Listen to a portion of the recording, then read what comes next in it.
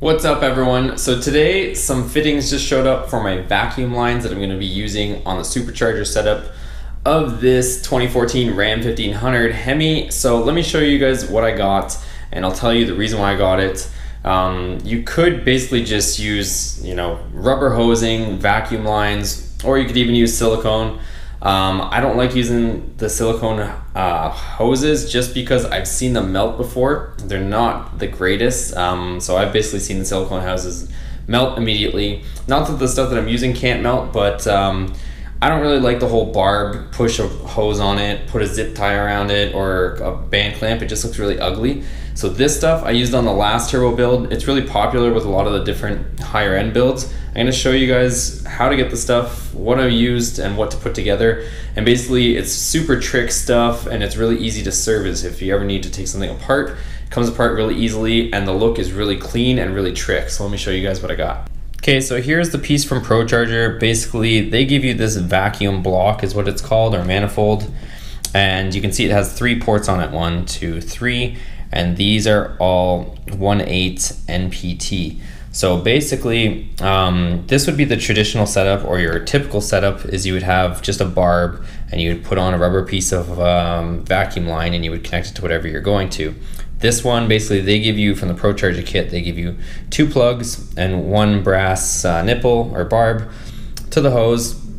And this runs to your bypass valve, and that's it, that's all you have. But they give you ports so that you can run something like a boost gauge. So this is where I'm gonna get into what I have here. So you guys can see I have all sorts of fittings, and I'll tell you the sizes if you guys have any questions about this stuff. But basically, like I said, this is all 1/8 NPT, which is the same as this, and most blow-off valves, wastegates, and bypass valves, all those types of things, they usually use a 1/8 NPT. If they don't, it's a 10mm, and you can actually retap a 10mm thread that's maybe on a teal wastegate, and you can utilize these fittings. So basically, let me show you how this works, but I got to set the camera down first. Okay, so like I was saying, you would have this typically in a setup, and you would put your barbs and you'd put your ugly brass plugs in here. But what we're gonna do is we're gonna end up taking out one of these. Basically, I have 90-degree elbows, and these are kind of, they're really trick, guys. Like, they have a swivel to them. So this has a little seal in it and it swivels. And these are all called push lock fittings, or push to lock, or push to release. They kind of have a few different names that people call them by. But what would happen is we would put this special fitting in here.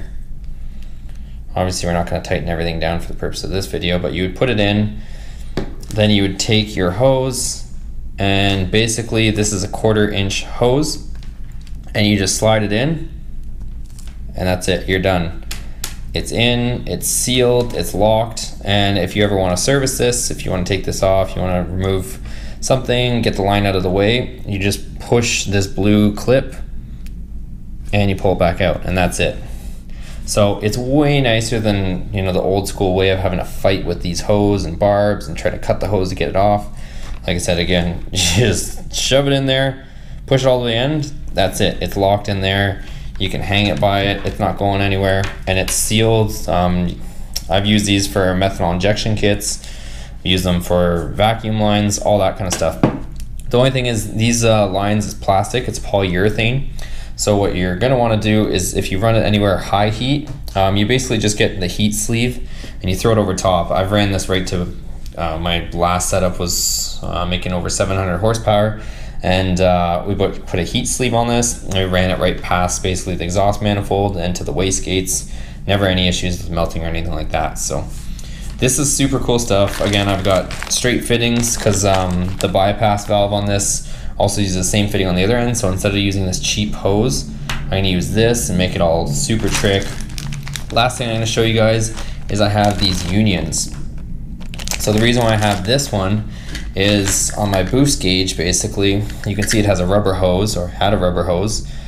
And I bought this little adapter fitting, which it goes from a barb fitting to these push lock fittings. So what we're gonna do is we're gonna take that, and that's why I'm converting from a rubber hose to the push lock. Then we're gonna take a union, slide it on, it's gonna grab on, seal. Then we're gonna take something like this, and continue on. Now we've got a connection that we can run. Basically, I'm gonna run this line all the way to here, and that's where this boost gauge is gonna be getting its vacuum and boost, basically manifold pressure from. So it's gonna be super trick, guys. It's gonna work really well, but again, it's a really clean and trick setup and a lot nicer than this kind of old school way. So that's gonna do it for today's video. I just want to show you guys another little thing that I'm throwing on this truck, and part of the build that I'm taking the extra step to basically do it a little bit nicer and a little more thought out and professional than maybe just slapping it together with some vacuum hose. But if you guys have any questions on that stuff, you know, the fittings, where to buy it, all that stuff sitting there. I have about 20 feet of line and all those fittings. I think I have about 10 of each style, the 90-degree elbow, the union, and just the straight ones. It ran me, I want to say about $20 or $30.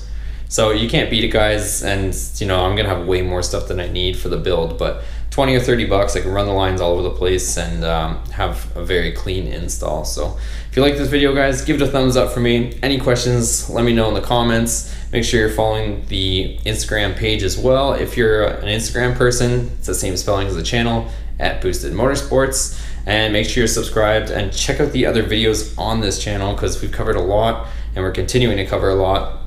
But as always, guys, wherever you guys want to follow along is cool with me. Thanks for watching, and we'll see you on the next video. Take care.